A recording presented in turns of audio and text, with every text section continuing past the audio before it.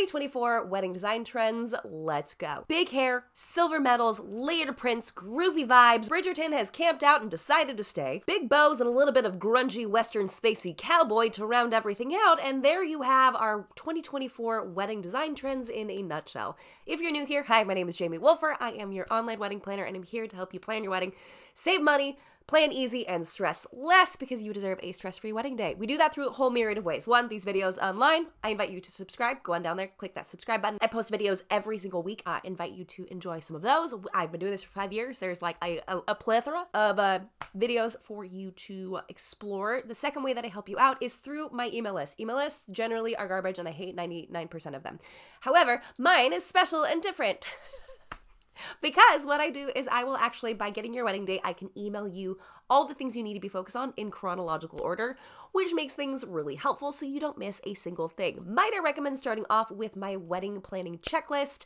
It's right here for you to check out. It's the ultimate wedding planning checklist. It has everything you need on it to make sure you don't miss a thing while planning your wedding, and that will get you introed into our email list. And the third way is through my online course called The Master Plan, but it's not just like an online course that like exists out there in the ether, internet, whatever. Included in this course is everything that I use to walk all of my long-term planning clients from point A to wedding day, with all the cheesy rhyming analogies of all time.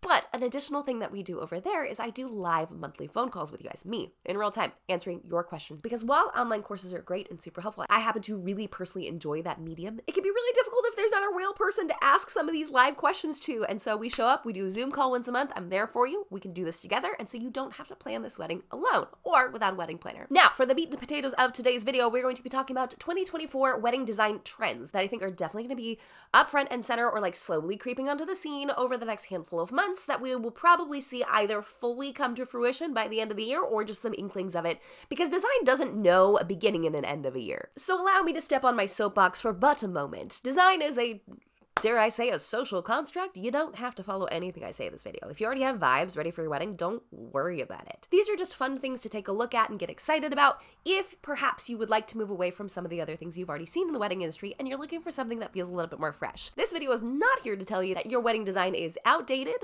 not trendy, overdone. We're not doing any of that, because again, trends don't have an expiration date, okay? We're just talking about some new ones that we're tossing out on the scene. Oh, and by the way, speaking of timeless design style, this video is sponsored by Generation Tux. If you've been around here for longer than a minute and a half, then you will know that my favorite suit rental company, the only company I would trust my brother's wedding with, is Generation Tux. But I'll get to why they are so awesome about what they do in just a little bit. So without further ado, let's just jump right on into it. There are 2 decades that are going to be heavily influencing the design trends that we are seeing in weddings this year. Now, we've seen a lot of one of these decades kind of influencing things for a while, and this second one kind of started to come up on the scene, I would say 2022-ish. So we've seen this kind of building for a little bit, but that is the 70s and the 90s. What I think is really awesome about these, though, is that the 70s walked so the 90s could run, all right? There are so many crossover designs that we see from these fashion aesthetic trends in these decades that it's really neat to see how they are transpiring now in 2024 and how they're affecting what weddings look like. Now, when sourcing where this design inspiration was coming from, there are 2 places that I looked. I'm not gonna lie, I did scour the internet and looked for wedding trends, but that seems more like event trends and less like wedding aesthetics. So I wanted to do this one first because, like, I love wedding design. I'm a cheeseball. I love it. One of the places I looked was Pinterest. They release a trend prediction every single year, and this year's predictions did not disappoint. So I hand selected a few of those that really strongly apply to wedding design aesthetics. And then I actually started looking at some home decor blogs and home decor accounts for their predictions of what they saw coming up at this next year. And I found some fascinating correlations. So let's dig into them, shall we? Number 1, this is not home decor related, but you will find it in the 70s and the 90s, and that is big hair. I don't know about you, but my feed is clogged with gorgeous, gorgeous girlies trying to show you how to do a faux blowout. Velcro rollers are all the rage again. We saw this very popular in the 70s, very popular in the 90s. Thank you, Rachel. And of course, are seeing a resurgence of it again, especially when it comes to wedding hair. Now remember, this isn't the only wedding hairstyle you're going to be having here, okay? It's just, this is a newer, fresher take, something a little bit bigger, okay? The second thing we're going to be seeing a lot of is move over gold, move over brass, move over copper. Silver is back, and she's ready to party. Again, caveat, although I'm currently wearing silver, I am a warm yellow gold person. That works better with my person. So don't wear silver if you don't want to. But if you're looking to be inspired when it comes to your centerpieces, when it comes to the metallics that you're incorporating into your event, whether that's on your shoes, whether that's in your jewelry, or if you're doing some sort of metallic overlay on your invitations, consider adding in some silver for a fresher take on something that we've seen played out so beautifully with all of these thrifted, gorgeous brass candlesticks. I own about 1 million of them myself. I'm not getting rid of them. They're here to stay for me in my home. But perhaps if your local thrift store happens to be out of everything of the warm tonal variety of metallics, start looking into some of the silvers, the pewters, the nickel, as a means of still capturing a metallic texture on your wedding day, but trying something a little bit fresh and something we haven't seen in a little bit. And of course, going back to the 2 decades that we're discussing, 70s, we've got disco vibes, right? We've got disco balls. Those came back on the scene a couple years ago. They're here to stay. Let's keep working with those. Let's keep playing with those. Keep using those in weddings. I think that that's something that's going to stick around for a hot minute. It's probably not going to go anywhere for a couple years. But also in the 70s, we saw really funky silver shoes. We saw some pretty dramatic silver makeup. We saw a resurgence of this again also in the 90s. I got 2 words for you, Cetus Lapidus. And I know it's 99, okay? But technically it's still the 90s, although I recommend to not wear tiny CDs as your earrings. Just don't think it would quite vibe, okay? Now, a wedding-specific Pinterest prediction was groovy weddings. I'm going to read what they have here specifically. In 2024, 70s-inspired weddings will make a serious comeback. From disco decor to bohemian bachelorettes, boomers and millennials are behind this retro-inspired return to the dance floor. So let down your feathered hair and say, I groove. Ooh, I mean, it's cheesy, but I see where they're coming from. We've already had a lot of this boho 70s inspired look hanging around for quite a few years. So now we're going to kind of see it lean into a little bit more of the groovy feeling, which can include a lot of bright colors, a lot of that metallic tone, and a shocking amount of blue makeup.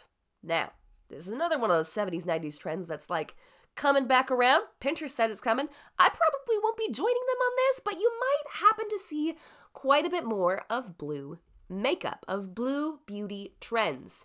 This is kind of haunting for me. I'm not going to lie to you, because there were people that I knew in junior high and high school that wore a metric ton over their school career of blue eyeliner or blue eyeshadow.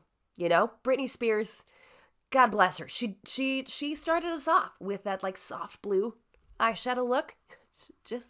And then it swept the nation. But while it may not be on the top of my own personal preference list, I think we are going to see quite a bit of this resurgence, especially for those who really want to make a bold statement on their wedding day. They're probably going to be including some blue, which again, as we've seen throughout this video, is very 70s and very 90s inspired. Now, the next few design predictions I've kind of seen in a myriad of different places, but one of my favorite sources for just design inspiration in general, and I highly recommend you do this as you're getting ready for your wedding, don't just focus on wedding stuff on Pinterest. Look for design outside of that. And one of the probably most iconic YouTube wedding home decor designers of our day and age is Drew over at Lone Fox, and he recently released a video talking about 2024 home decor trends, and I was like, Drew, friend, you are also very accurate when it comes to wedding predictions, and I don't think you knew that, but I just want to say thank you. And one of the things he mentioned is layered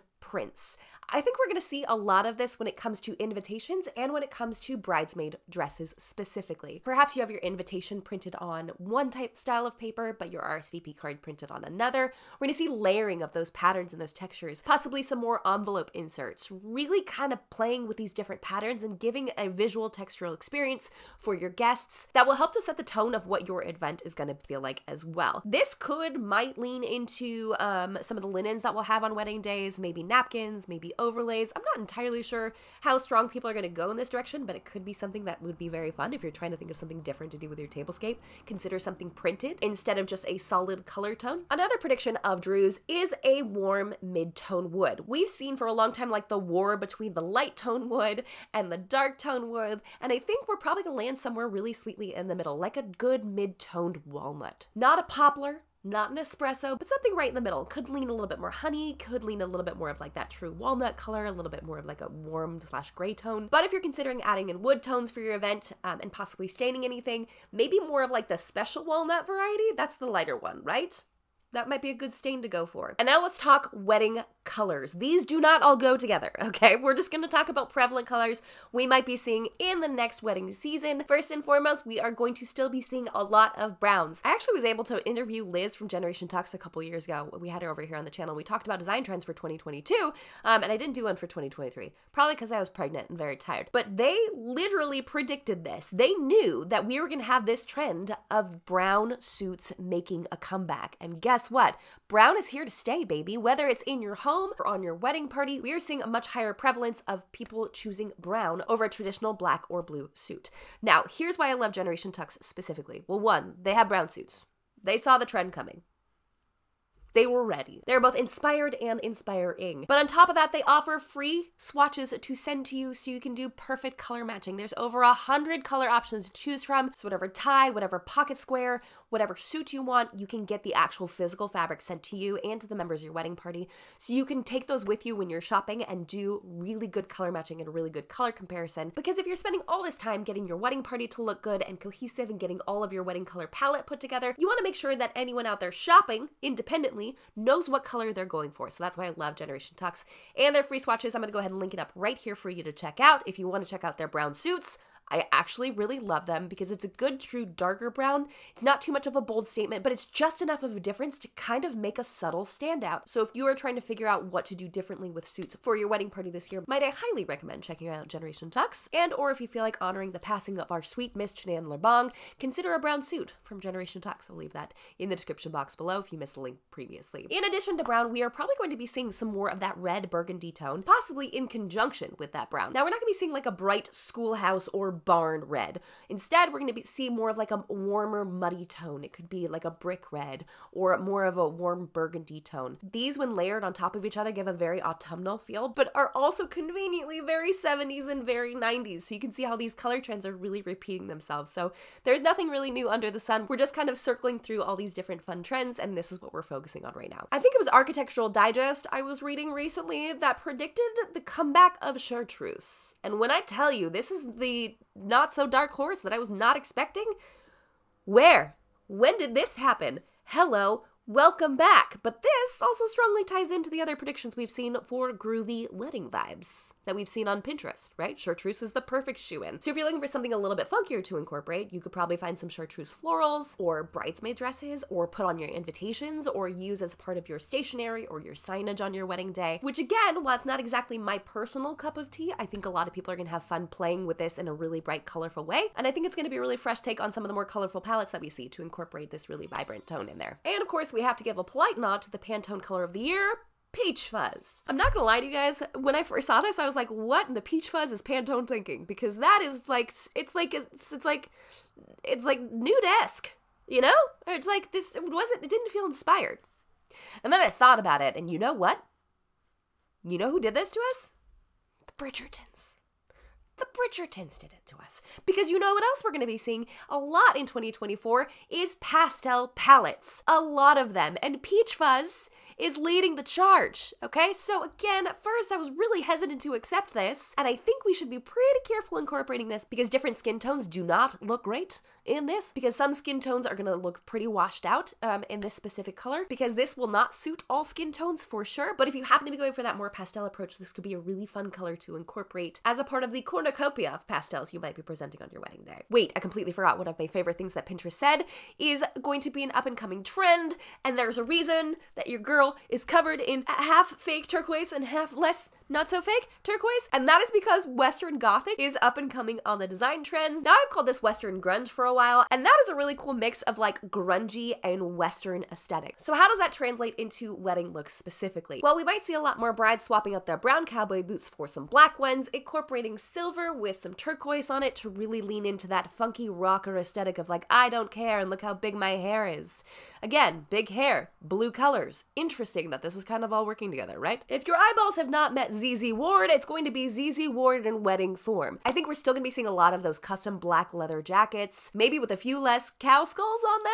That one might be a little bit more played out, but really leaning into a more authentic and textural experience when it comes to that Western grunge effect. So what do these look like in stylized terms? What are these wedding themes? So bringing these all together, here are the 4 themes that I think we will be seeing out of wedding design this coming year. Number 1, groovy weddings, all right? We're talking some bell sleeves, bell bottoms, clothing with the word bell in it. All right, really vibrant colors, chartreuses, maybe some of those bright blues incorporated in the wedding makeup look, hanging onto those disco balls, bringing in some of that silver metallic. We're also going to see a lot more of the 90s chic. Y'all know what I'm talking about with those champagne towers, the slick back bun, the clean it girl aesthetic gone wedding vibes. A more structured bodice when it comes to the top of the dress, maybe more of a square or a boat neckline, and very large bows. Large bows in the hair, large bows in the back of the dress. Maybe we're gonna do some more stackable bows. We see Pinterest predicting some of that as well. So that 90s chic aesthetic married with that it girl aesthetic, I think is going to be super fun for the clean girlies, if you know what I'm talking about. Lots of Bridgerton vibes. We cannot escape this family, guys. We cannot escape them, okay? But if they don't make a musical one day, I might riot. There, I said it. Pastels, over-the-top florals. Pastels, over-the-top florals. In the words of Lone Fox himself, a little bit more of that coquette style, a little bit more of that femininity, a little bit more of that softness, that romantic vibe kind of infused into the pastel color tones as well. Those darn Bridgertons just won't leave us be. They're ruining everything. In the best way. And last but most certainly not least, Western grunge. Black cowboy boots, leather jacket, big 70s hair vibes, maybe working some turquoise, a little bit of that like I don't care, but also my dad's a rocker. You know what I'm saying? You know, it's like, it's a feeling, you know? But we can also see the guys ditching their ties altogether, maybe opting for some bolos, maybe going unbuttoned, definitely leaning into that more of that aesthetic and having some more fun with a grungier, more laid back style with some Western notes as well. So that's all we have for this video, guys. Thank you so much for stopping by. Again, please remember, design trends are just here to be fun. There is no expiration date on these designs, okay? You do whatever you want for your wedding day and have fun with it. If you happen to be inspired by any of these things, that excites me so very much, but please don't throw out your wedding design simply because I said silver might be up and coming and you bought all gold, okay? Because at the end of the day, all that truly matters is that you are excited about your wedding day and you're excited about the person you're marrying. Now, if you happen to enjoy good wedding design, might I suggest following us over on Pinterest? I'm gonna go ahead and link it right here for you to go check out. And any of the other links you might have happened to miss, I will link that in the description box down below. Thank you guys so much for watching. Generation Tux, thank you so much for sponsoring this video, and thank you for being trendy. As always, y'all called brown years ago. How did you know that? Do you have like a crystal ball or something? Or just like can predict design trends years in advance? Mythical wizards? And if you'd like to see more of these wedding design trends that I've been talking about, please feel free to check out our Pinterest, where hopefully you will be even more inspired. If you haven't done so already, jump on down there, hit that like button if you like this video, and subscribe to this channel for more tips and tricks for the modern day